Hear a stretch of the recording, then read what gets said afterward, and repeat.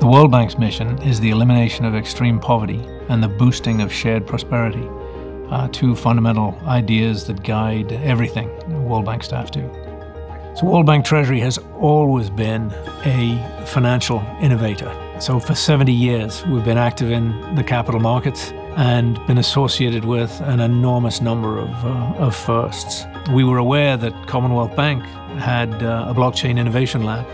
They've clearly made significant investments. We were very impressed with the work they had done with Queensland Treasury Corporation on a pilot transaction, and we were confident we had a partner that fully understood the potential of this technology. The Bondi platform spans the globe. It truly is global. There are 2 nodes in Sydney, run by Commonwealth Bank, and there are 2 nodes here in Washington, D.C., run by the World Bank.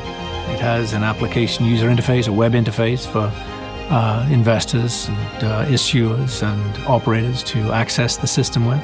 And then it has a blockchain layer, which holds the actual code, the smart contracts that govern all of the functions that occur on this platform: issuance, purchase, sale.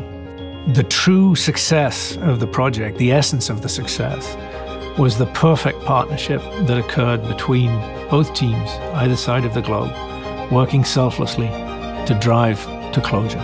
It was truly a perfect partnership.